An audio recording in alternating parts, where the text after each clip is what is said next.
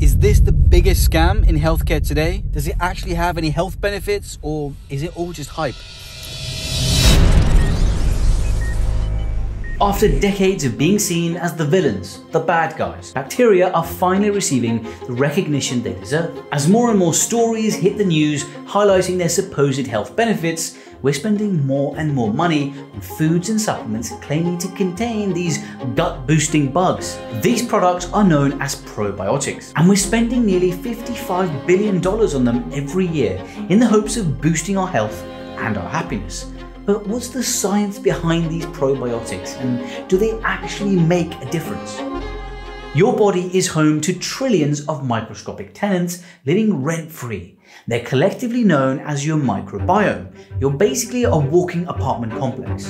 In fact, only 43% of the cells in your body are actually human. The rest are bacteria and other tiny creatures that live on your skin, your eyes, your mouth, but the motherlode of these microbes are found in your gut. Here they help us break down foods, support our immune system, neutralize toxins, and provide essential nutrients that our own cells just can't make by themselves. And another juicy gift from our gut microbes?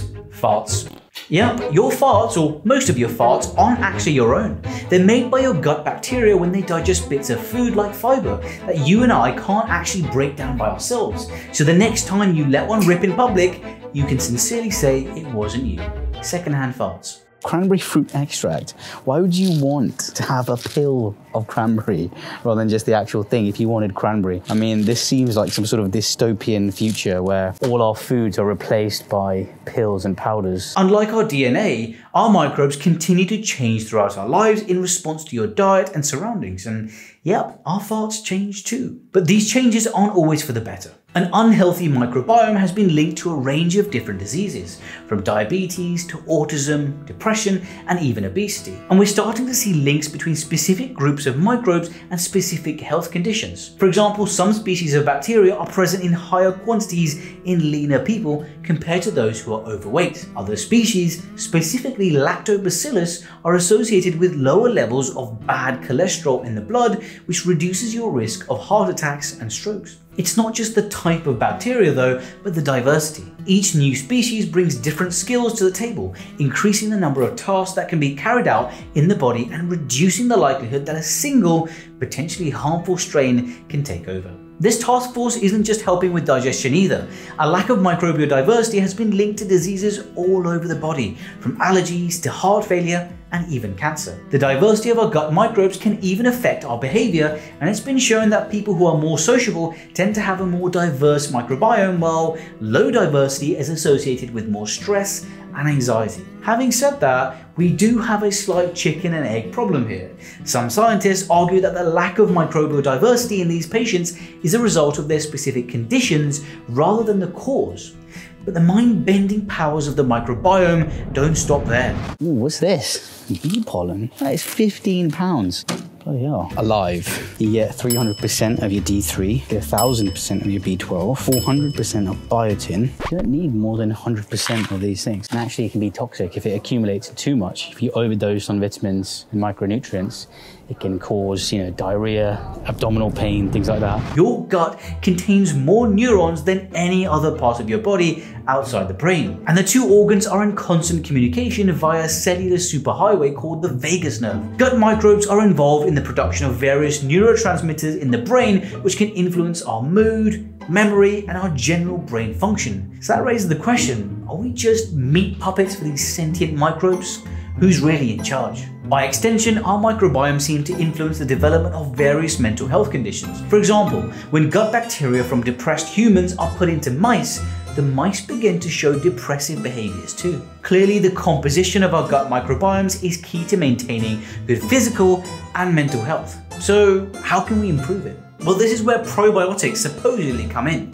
The idea is by introducing specific strains of good bacteria into the gut, probiotic supplements improve the overall health and composition of our gut microbiomes. The big question is, do they really make a difference? Sort of. The most beneficial effects of probiotics have been seen in studies of groups of people with severely depleted microbiomes, like people who have just come off antibiotics. Antibiotics are a big problem for our microbiomes because they aren't selective about which bacteria they kill. They just blitz the lot of them, good and bad. With less competition from the good guys, antibiotics make it easier for the bad bacteria to seize control of the gut and start causing havoc, releasing toxins and causing intestinal inflammation, which might result in a chocolate flood of biblical proportions from your back passage. Taking probiotics seems to significantly reduce the risk of antibiotic-associated diarrhea, and there's also some evidence they might even reduce the risk of normal diarrhea too. Probiotic supplements do seem to have some effect on other digestive issues like IBS too.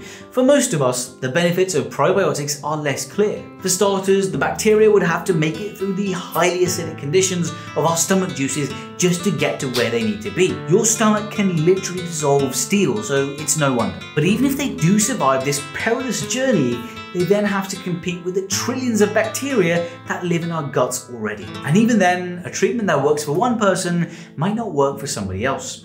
You see, your microbiome is totally unique to you, and some people's bodies are just more reluctant to welcome new bacteria into their guts than others. One day, we might be able to tailor-make probiotics that target our own personal microbial makeup, but we are still quite a long way off from this kind of customization, partly because we don't know which specific bacteria we'd want to add anyway. And while probiotic supplements are generally assumed to be safe for healthy people, they usually aren't required to undergo the same rigorous testing that most other medicines do, so you can't always be sure that they contain all the bacteria that are name dropped on the label. I'm not angry, I'm just disappointed.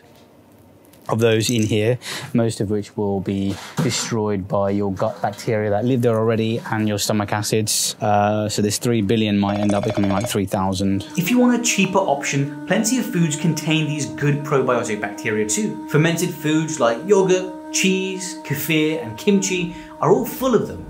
And crucially, they contain many more different bacterial strains than you'd find in your average supplement. This is important because we don't know exactly which species have the biggest impact on our health. And as we've learned before, diversity is crucial. The benefits of fermented foods have been demonstrated in several small-scale studies, but it's still hard to guarantee that any of the microbes inside them will actually make it to where they need to be in the gut, and the results vary considerably from person to person. So what else can we do to improve our gut microbiomes? Well, instead of trying to recolonize our guts with a bunch of new bacteria, we can give ammunition to the good bacteria that are already there. Probiotics help do just that.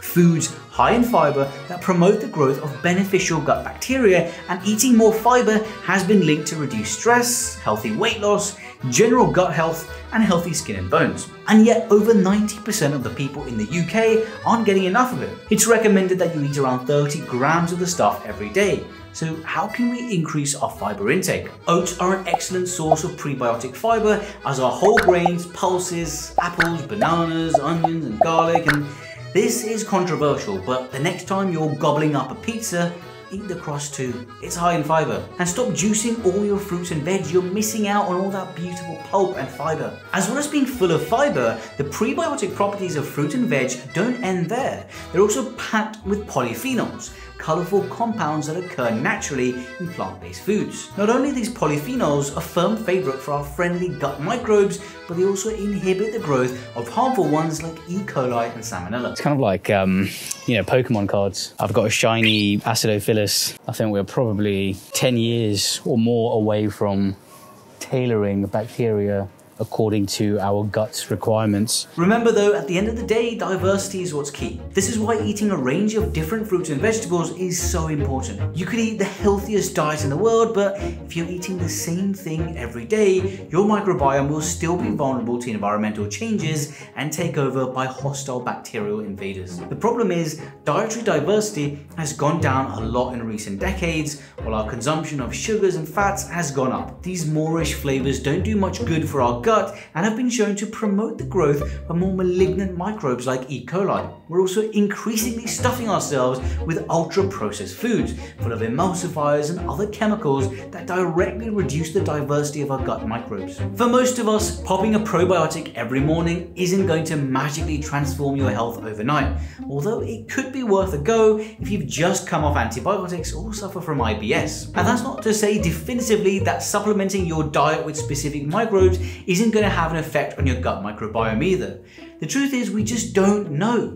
If you want to try your luck, probiotic foods are a cheaper alternative to over-the-counter supplements and contain a wider range of strains as well as other healthy nutrients. So you're more likely to get something out of them. But at the end of the day, the best way to improve your gut health is to eat a colourful, complex, carb-full diet that supports the growth and diversity of the beneficial microbes that live in your gut already. Or you could just get a poop transplant.